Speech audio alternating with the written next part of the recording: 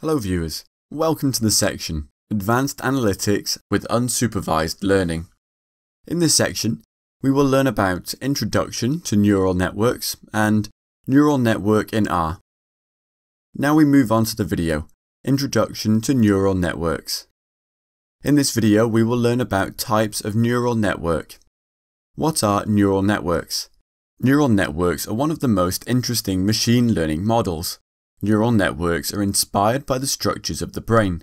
Neural networks are algorithms that mimic the functioning of the brain.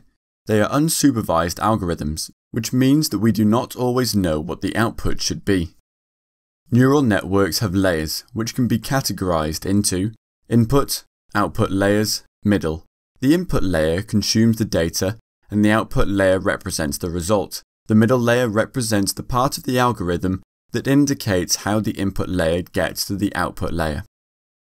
Now we will learn about the different types of neural networks. The simplest type of neural network is known as a feed-forward neural network.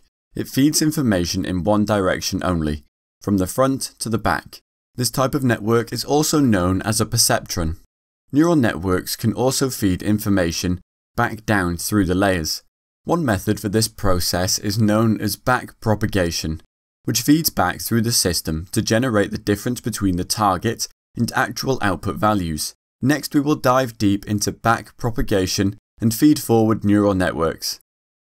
In backpropagation, training a neural network involves discovering values for its weights and its bias terms. These are used in conjunction with the input values to create outputs. After much iteration, the model is tested for the purposes of becoming a full production model that can be used to make predictions.